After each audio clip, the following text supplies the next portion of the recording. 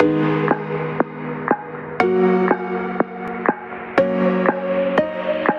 welcome to Excel Highway, your one-stop shop for all your Excel needs. In today's video, I want to share with you a blackjack simulator using some VBA code and an Excel file. You can simulate the results of a blackjack table. You can see in the file that I'm sharing, there are three different sheets: cards, table, and setup, where you have the actual results.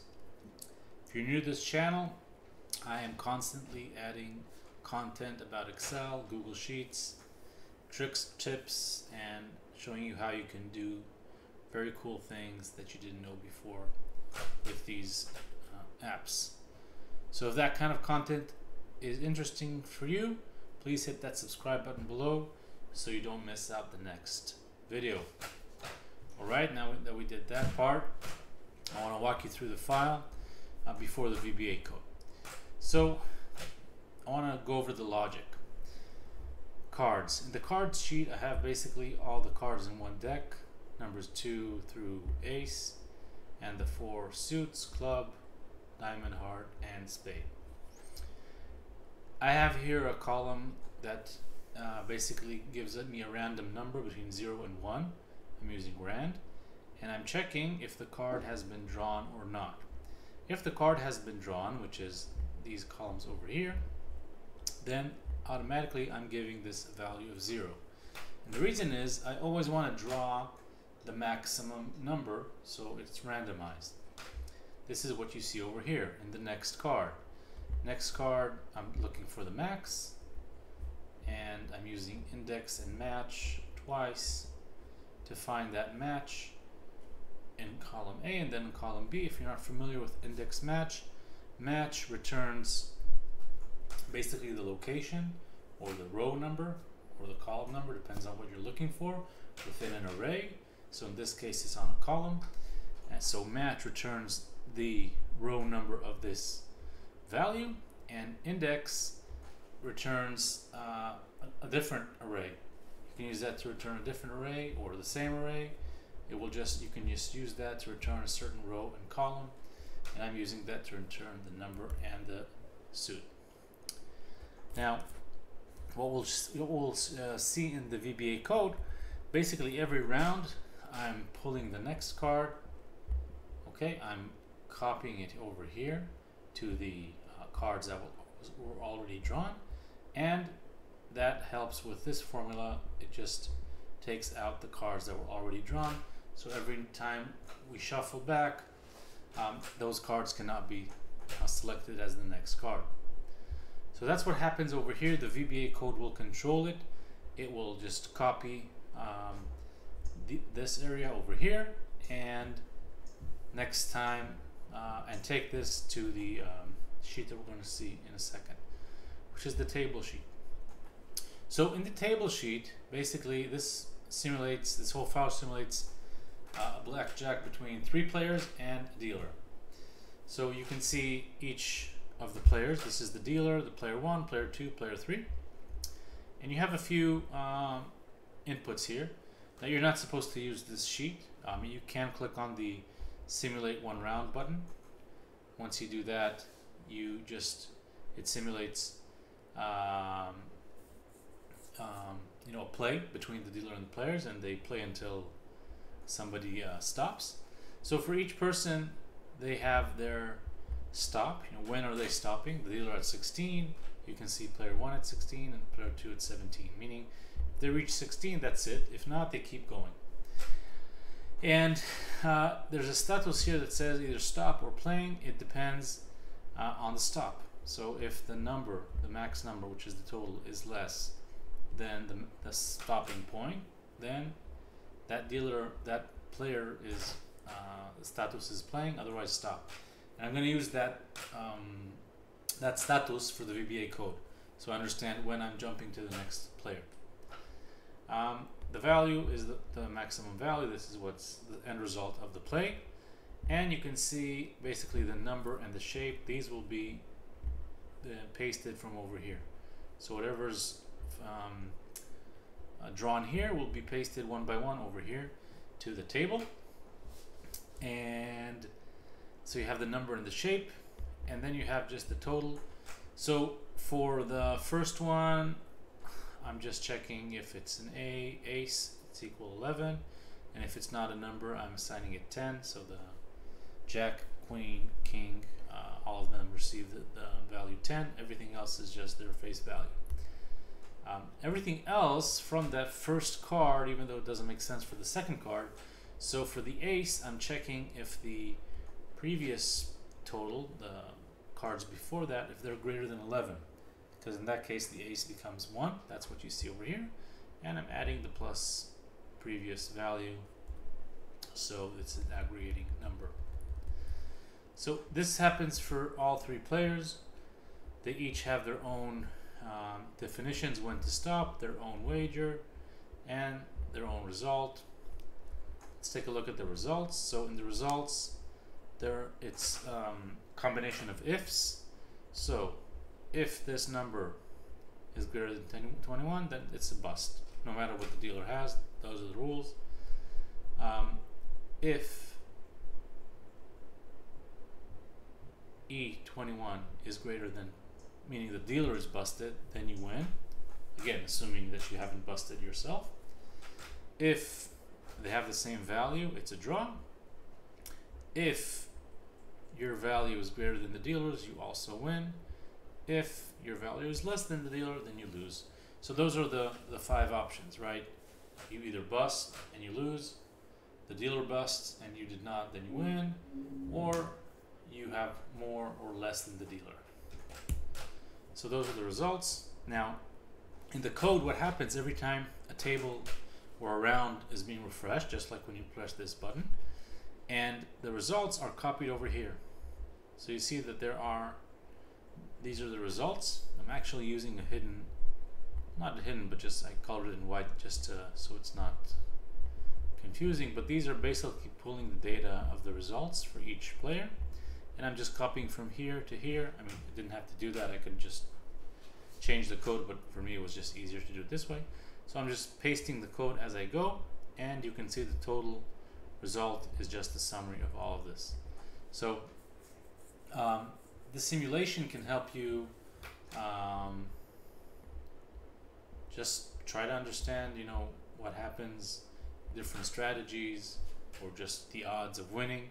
So you can play with this. I mean, you can decide that player 1 stops at 17 and he's waging 15. Player 2 stops at 16. Player 3 stops at 19. You can click once just to simulate one round, just to see the results. Okay, and you see 2 players win because they're green, one player lost. But of course, you can click on this button, which takes a bit longer to run. This will run for 10 rounds. So it will just mimic the same process that I showed you before in the table sheet, but this happens for 10 rounds without stopping, and that just can give you a better understanding of, you know, what are the odds and if there's any impact. Now, of course, this could be modeled. You could have more players, you could have more rounds. That's just up to you. I just wanted to have relatively reasonable session, and then you get that pop-up message, simulation completed. So you see player number 1 overall is plus 100, player 2 plus 120, and player 3 is dead even. And you can see every round what happened, when they lost, when they won, etc., etc. So that's how this works. This is the simulate 10 rounds or simulate 1 round. Now, if you're interested, let me jump into the code so I show you how everything works. Once you understood the logic of the file, then the code just basically does what you would have done manually.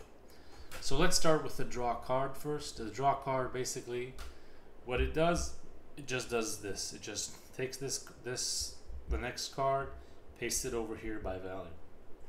Simple as that.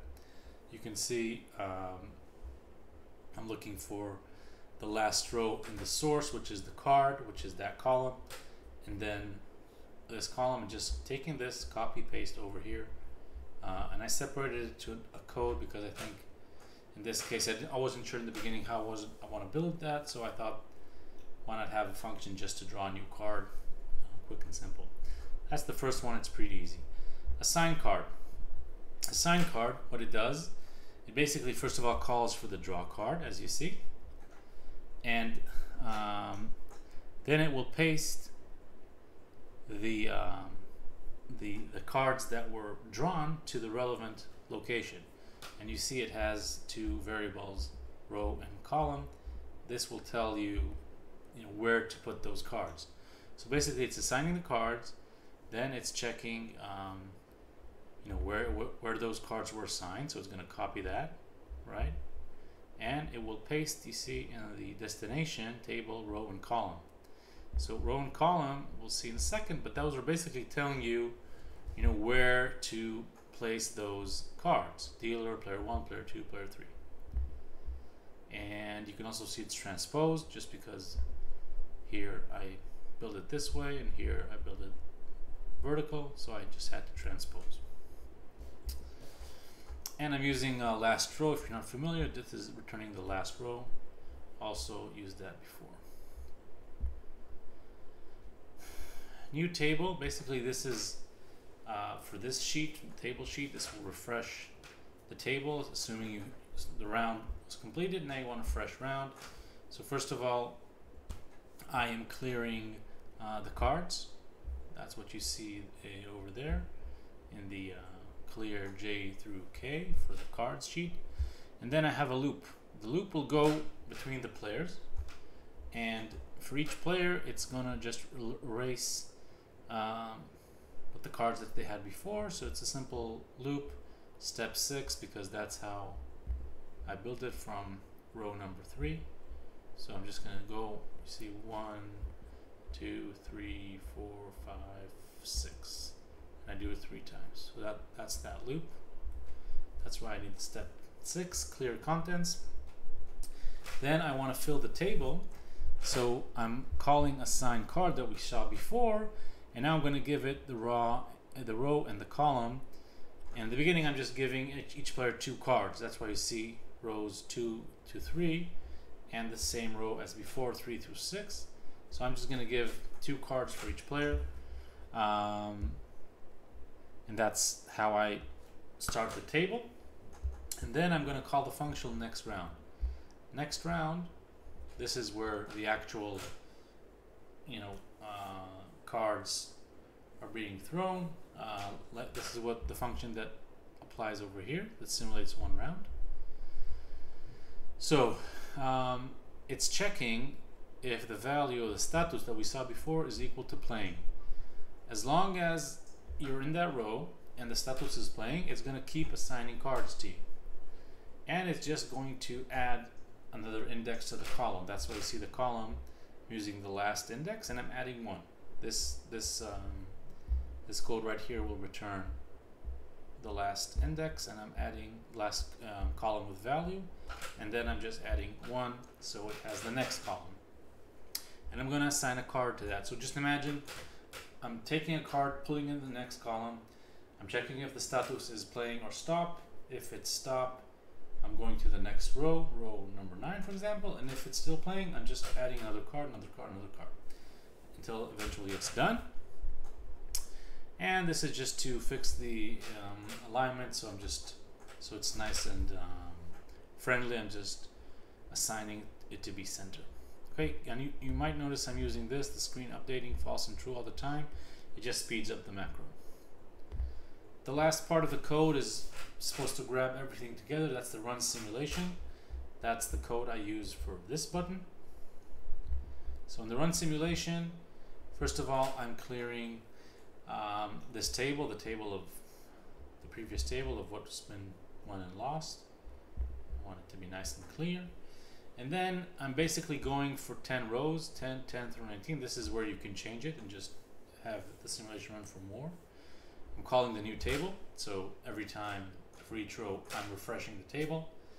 And then, as you saw, that function calls the other function, so eventually I get a result. I'm just going to copy it to the right location for the new row, because I know the row shifts every time. And eventually I give this pop-up message for the simulation completed. And as I said, the results themselves are here.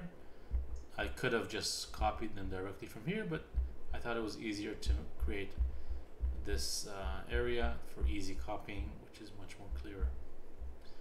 So that was the VBA code, built from a few functions, but not very complicated. Short recap: in the file you can define for each player where they stop, at what number, what's their wager. You can run a simulation for 10 rounds, you can run a simulation for 1 round every time and see the results. And that's it. I hope you enjoyed the content. If you did, please hit that like button, that really helps. And subscribe to the channel so you don't miss the new content. I will see you next time. Take care now.